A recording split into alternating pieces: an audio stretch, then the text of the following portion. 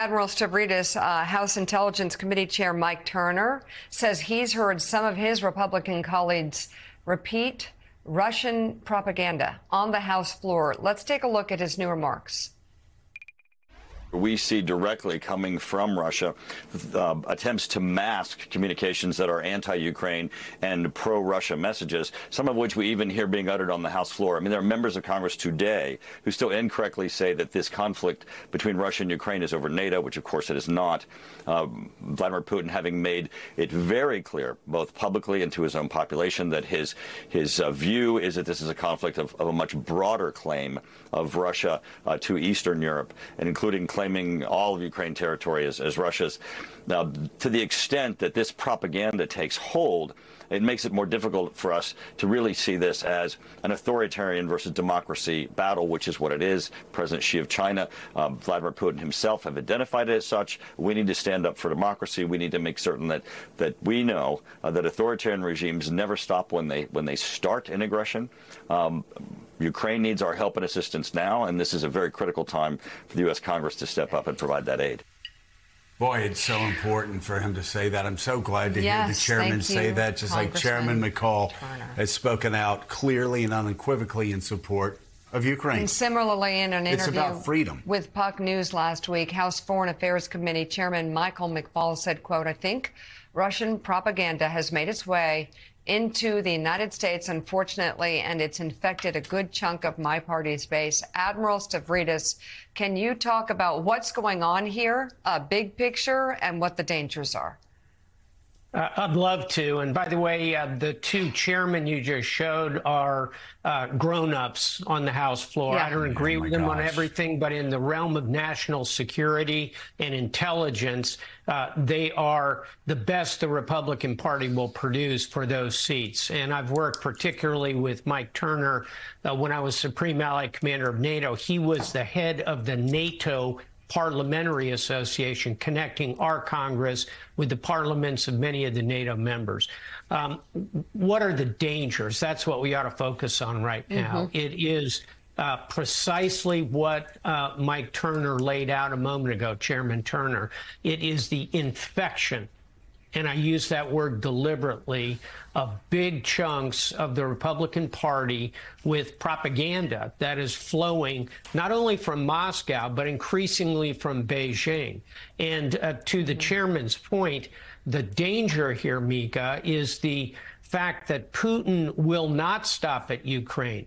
What's in his head are, at a minimum, the borders of the old Union of Soviet Socialist Republics, which, newsflash, included Moldova, Estonia, Latvia, Lithuania, the old borders of Russia. The latter three, of course, are members of NATO. So the danger here is if we back away from providing this sensible amount of aid to Ukraine, we can count on Vladimir Putin continuing to press forward, and eventually we'll end up in a collision between NATO and the Russian Federation, which, believe me, is a collision we want to avoid, they want to avoid, and the world wants to avoid. So, Ed Luce, let's bring you in on this. Obviously, we have daily reports from Ukraine about Ukrainian soldiers there running out of ammunition, Russia making slow, grinding, steady progress, real fears of another significant Russian offensive in the months ahead.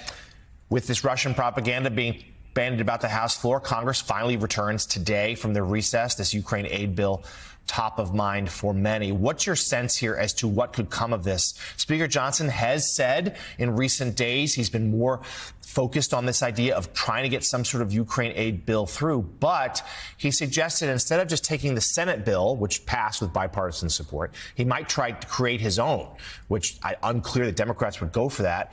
It also means that if there was a coup attempt for Johnson by Marjorie Taylor Greene and others, Democrats might not have any incentive to help him. How do you forecast this turning out? That's quite hard to forecast. I mean, you should remember, we've been talking about the 6-month anniversary of the war in Gaza. We're coming up on the 6-month anniversary of Speaker Johnson being elected.